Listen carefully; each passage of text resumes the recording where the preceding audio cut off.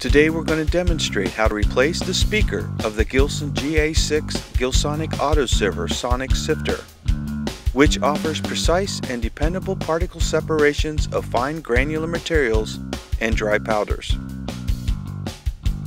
When the speaker fails on the GA-6, you generally do not hear the sonic sound, and particle separation only occurs from the tapping mechanism. To replace the speaker in your GA-6, you first disconnect the power to the unit by unplugging and then removing the power cord from the rear of the unit. Next, remove the 7 Phillips-head screws on the top of the unit. Now remove the case top and handle and set it aside. Note the orientation of the speaker, and then remove the 2 lugged wires from the terminals. Next, remove the 4 slotted screws holding the speaker in place, and then remove the speaker from the case.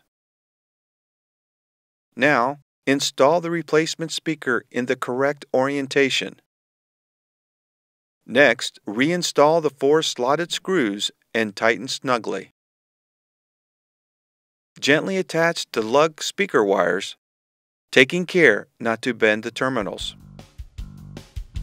Now, return the case top and handle, and then secure with the 7 Phillips-head screws. Finally, return the power cord to the unit.